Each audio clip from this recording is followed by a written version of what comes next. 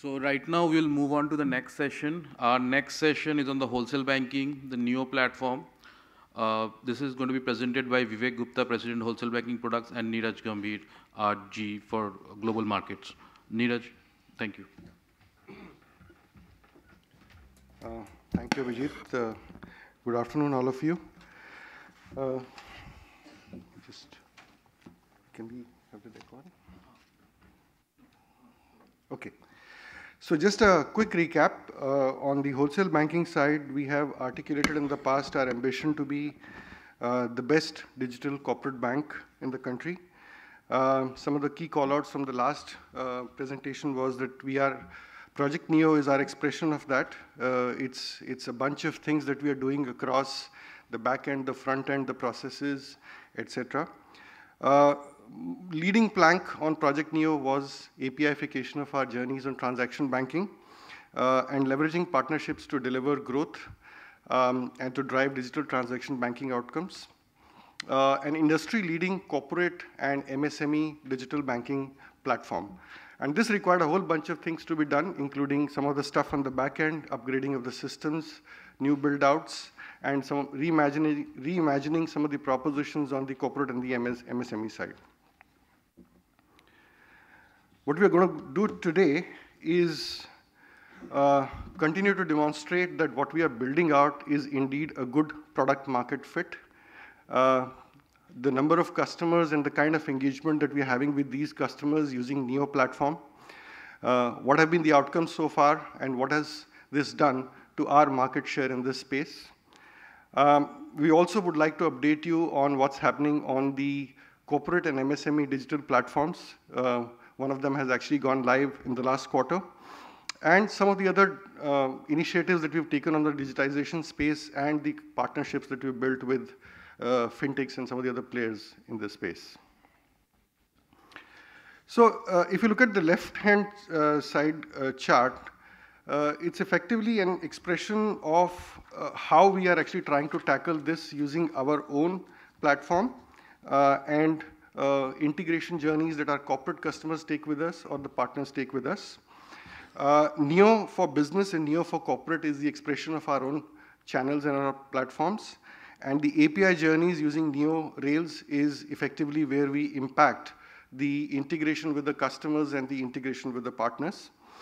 At this point in time, we are almost at the end of build out for our API journeys, APIification of our journeys, and we believe that we have the best in class as far as the API proposition for transaction banking is concerned. We have roughly 125 plus transaction banking journeys which have been API-fied. It is sort of helped with the presence of a corporate developer platform. It's a sandboxed developer platform that customers can use themselves. This is again one of the best-in-class developer platform that we've put in place. And it allows an end-to-end digital sort of experimentation by the savvy customers. We have evidence market leadership in the segments of focus. And there is a whole lot of focus and attention being paid to making sure that the corporate customers who want to integrate using our Neo platforms are assisted in the process, and it's a very speedy process for them. It's not something that they end up spending a lot of time. So in terms of helping them make the transition from traditional ways of integrating with the banks to API way of integrating with the banks is something which we are also paying a lot of attention to.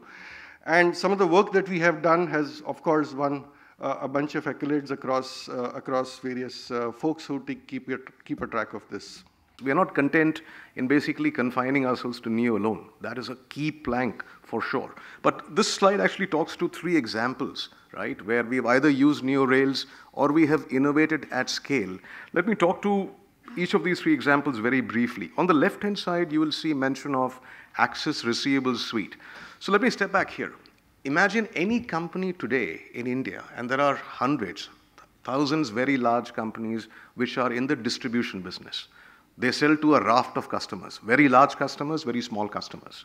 These customers pay them through a multitude of means, NEFT, RTGS, checks, etc., etc. There are established business practices which are antiquated, right?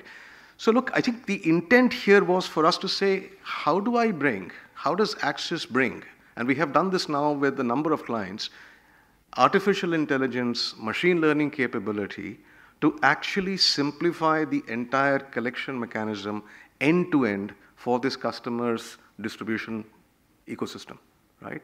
So collect efficiently, do the recon efficiently, reduce the day sales outstanding, right?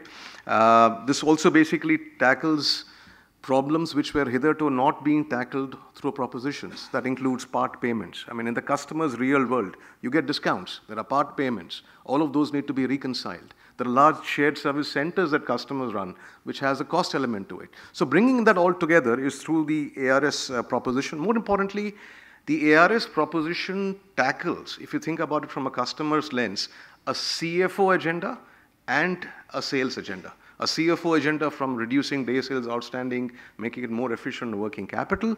A sales agenda meaning you're selling to distributors who need financing, we can grow your sales, right? So this is integrated digitally in the truest sense of the word. I'll quickly talk about the middle piece, which is B2B collections. Now look, we have solved this for a very large household name in the FMCG space. The problem statement here was very simple. We are dealing with thousands of wholesalers and millions of retailers. So let's talk about scale. Thousands of wholesalers, millions of retailers, very little visibility at the head office as to the demand parameters. Very little visibility in the head office as to if I pass a discount, what is the effect of the discount, right? Of course, there is collection of money and how is that flowing through in efficiency and what have that. So look, I think we put the solution together, genuinely industry leading, because here we have embedded ourselves. We have not designed a system on a standalone basis. We have embedded ourselves through agility into the existing client systems. So their ecosystem does not need to change. Minimal change in the client's ecosystem. We are able to onboard their retailers, their wholesalers, and provide a composite digital collection solution. And we will end up being the sole collection bank for this very, very large corporate. Right? So again, this also talks to both the CFO and the sales agenda, as I spoke earlier, on both efficiency and working capital, as well as growing sales. Last one on corporate bill payments. Look, this talks to the simplification and efficiency agenda, right? So imagine here, large company has a shared service centers operating in multiple locations of the country, has to make payments across various state taxes, utilities. There's a governance aspect here. Various bills have to be fetched. So solving a real pain point that exists across a multitude of clients. And we've kind of gone live with almost close to 100 customers now as we speak. And this is bringing significant efficiencies from a payments point of view, from a recon point of view, from a governance point of view. So this is resonating well in the marketplace again, but talking to digitization outside of Neo and at times using Neo Rails. This was a slide actually which we had telegraphed to you last year. This is about scaling up partnerships. We had mentioned that we were building our supply chain business in partnership with Credible. The good thing is, just to be consistent with last year, we have grown our decently large supply chain book, almost 70% in terms of average book size. We have clearly evolved our proposition much further, which is reflecting in the numbers. We are here able to now play on both sides of a given client. So the testimonial that you have from Bajaj Electricals is actually saying that Axis is now both on the receivable side as well as the payable side, right? And if you think about what the client actually needs, I need a visibility sitting in the middle as to what's happening on both sides, right? I need this to be integrated with my ERP. I need it to be digitally available.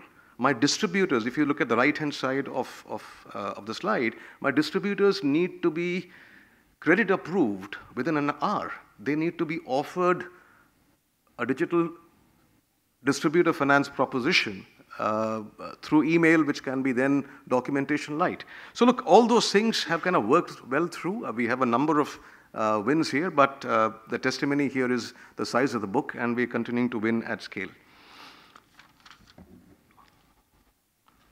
The last slide out here is a very traditional product, bank guarantees. Now, this is important here because, look, we have worked very closely with a very premier client like GAIL in the PSU space and with SWIFT to solve for a problem that actually hadn't been looked at and solved at scale at all. In this case, this is about bank guarantees on the advising side, right? How do we make sure that a company today which is operating, Gale in this case, in multiple locations, is the recipient of guarantees, right? How are these guarantees not lying in drawers? They're actually mapped into the client's ERP, SAP, etc. How are they managed for risk management much more efficiently? Completely paperless for sure. And most importantly, the CFO on the treasury function is having an end-to-end visibility into the underlying business, right? So look, this is all about using ISO standards here, working very closely with a very large premier client, plug into their ERPs, and a scalable offering at that. This also, I think, stitches well together with the bank guarantee issuance product. So we are now present on both the issuance side as well as the advising side of the business. So in conclusion, look, well-positioned as a best-in-class digital corporate bank. The numbers are flowing through from a liability and a fee income perspective. Customer experience, clearly there is a step up. We're also making sure as we go through this journey, we are future-proofing our tech stack to make sure resiliency and the scale expectations. You heard PhonePe, the customer basically saying, Deep saying, look, the scale expectations are X. So how do we basically make sure we are in step with those scale expectations? It's taken us about 3 years to get here. We've rolled Neo out in stages. Look, we think we have a differentiated proposition in the marketplace. We are winning, as I've shared. We therefore have a competitive advantage. It's not easy to replicate. And we believe we've just got started. So lots to follow. Thanks again for hearing Neeraj and me out, and look forward to having some of you at the experience zone. Just a couple of points I'd like to add here before we answer your questions. One is that when we started the Neo journey, it was a little bit abstract in terms of what are we trying to build here. I think today we have a very clear articulation and expression of what we've built in APIification, on the mobile app, on the internet banking platform journeys, etc. If you think about this, APIification might seem very simple, or everybody might be talking about it, but what is required at the back end to be able to deliver these journeys on the transaction banking side is not an easy task. You've got to completely recast your back end for this. So even if somebody starts today, and we've been on this journey for almost 2.5, 3 years now, even if somebody starts today, it will take them easily 18 to 24 months at least to catch up with where we are. So I think we have, through this process, we have built a significant head start for ourselves in terms of where we are, in terms of our tech capability, our ability to sort of give these solutions to the customers. And we've just started. The customer engagement has just started, and I think as customers experience more and more of this, we are very confident that this will scale up reasonably well, and this will be a source of a good liability and fee generation for us today. Second, even though what we've built, particularly in the API space, is best in class, we are not stopping here. We are already in the process of thinking through Neo 2, and maybe there'll be a Neo 3 down the line sometime, but it is a start of a journey for us, and we are seeing success, and we will continue to sort of go down this path even more. There are a lot of ideas, there are a lot of thoughts that we have as to how we can take these entire journeys and progresses, platforms significantly higher. Our core thesis here is that to be a successful digital bank, to be the best in class, and by best in class, I just don't mean what we're doing here in India, but when we started this journey, we benchmark ourselves with the best in class across the globe. To be a best in class, what we need to have is a very, very efficient, self-serving platform for the customers, which is integrated across what they do in corporate banking, whether it is trade, whether it is cash management, whether it is FX and markets, or any other product they're dealing with the bank. And I think we are well on our way to develop a very, very wholesome proposition for our customers. Thank you. Happy to take your questions. Too many hands, okay. I think Suresh, after a long time, Suresh, go ahead. You know, in the previous cycle, of course, Axis was a big participant in the large ticket infrastructure projects and the corporate capex cycle. So is there a change in view of the organization with respect to funding some of the possible future infrastructure projects? Of course, we are seeing a lot of PLI-related initiatives being taken by the government. Somehow it looks like banks this cycle are a bit more risk-averse, right, with respect to this. And yeah, we just wanted a view on that. Yeah. So obviously the banks have had a lot of learning in the past cycle, right? Particularly with regard to long gestation projects like infrastructure. But as a bank, we are like, we started this commentary and Amitabh mentioned that we are a full service wholesale bank, right? We are working with our customers across the liability stack, including capital that they need to raise. And what we've built in the wholesale bank is obviously we have our own balance sheet to lend, which we do depending upon our own risk appetite. But we also have ability to syndicate these loans. We also have ability to raise bond market funding for these projects. If they reach a certain stage, we have the ability to raise capital for them. So today when we talk to the customers, we're not just talking about our own balance sheet. We're basically talking what can we do for you from a full stack perspective. There is obviously a lot of learning that the bank has taken in the previous cycle about how we want to sort of, what kind of exposures we are comfortable taking. And there is a certain degree of conservatism that has set in the system as a whole, which I think is getting reflected now. But I think there is a learning that government has also taken from this. So for example, a classical example is how NHAI is going about the funding of the road projects, right? So they have changed the model and that has helped the banking system to finance that in a lot better way. So I think it's a process. As we see cash flows, as we see maturity of these projects, the funding structures will evolve. Initial stage may involve more risk-taking by the banks, depending upon what the segment is. But as these projects mature, we are also looking at how we can actually refinance them through bond market route or through capital market route. And that's happening, by the way. A lot of these borrowers who are, for example, in renewable energy space, are today coming to refinance themselves in the bond market, and we are engaged with them. So our thought process here is that there is a full stack that we need to deal with. There will be segments where there will be higher riskiness that we will be obviously conservative about. But there are segments where there is now enough evidence of cash flows and the risk has actually been understood much better. And obviously we'll engage with them. And the extension is on the PLI and of course also the ESG narrative in all these projects. So you have a particular mandate there, a particular criteria from an ESG standing. Very bottoms-up approach in terms of how we deal with each of these sectors. Obviously, the individual borrower, their profile, the promoter quality, the quality of the project, the cash flows, all of this go into the decisioning. PLI is basically a government's expression of where they want the capital to flow in, right?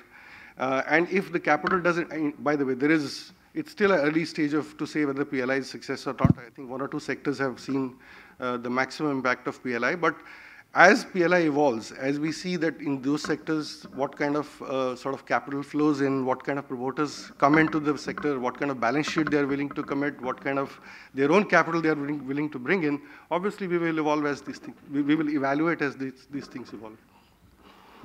No, I think Abhishek was there. I'll take Abhishek second, yeah. Yeah, thanks, Abhijit. My question is, what is the current client coverage of Neo for Business or Neo for Corporates that you have? I think you showed in one slide that you've onboarded 10,000 clients or so.